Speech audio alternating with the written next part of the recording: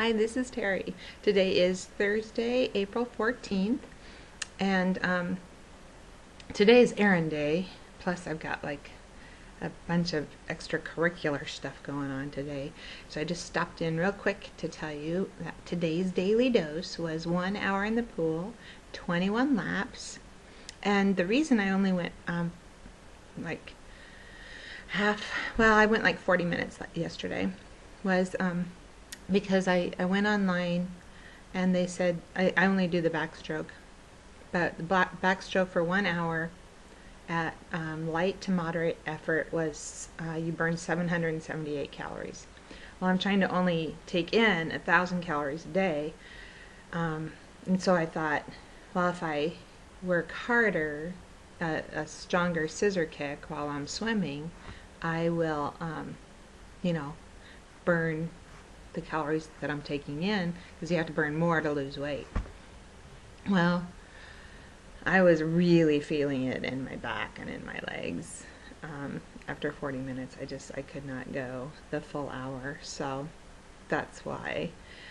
And so today I just had a good swim, and I'm just going to go with what my doctor says. My doctor says aerobic for an hour to lose weight, a half an hour to maintain. So that's what I went with. That's what I'm going to go with. I bought a little food scale today.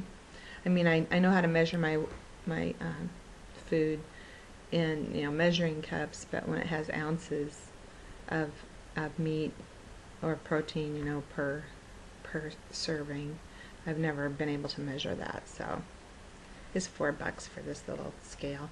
So we're gonna see if we can't reduce the number of calories to match the number of calories that I'm burning.